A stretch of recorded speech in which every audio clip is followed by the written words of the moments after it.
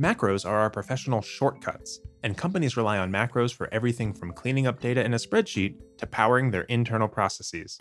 A good macro replaces a series of tasks with a click, either to save time and avoid repeating the same 17 steps every day, or to avoid user error by making the process automatic and standardized. But good solutions can become critical dependencies, and it can be frustrating to see knowledge bound into a macro that no one remembers how to maintain. In addition, adopting a new platform can require learning a whole new set of specifics. With those challenges in mind, we've been working on a new tool to help you migrate your macros. The Macro Converter Add-on makes it easier to migrate VBA macros to Google Sheets and AppScript, so you can support your team without starting from scratch. So, how does it work?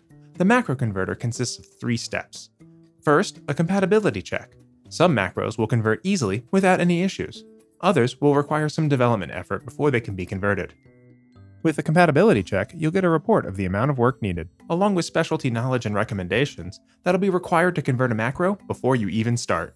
The second step is to actually convert the macro along with the files. This process is simple and straightforward, with the converter creating new sheets along with code and readmes based on the complexity.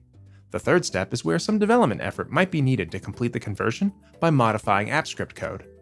If your team does need to modify the code, the converter can help by providing known suggestions depending on how compatible the original macro is.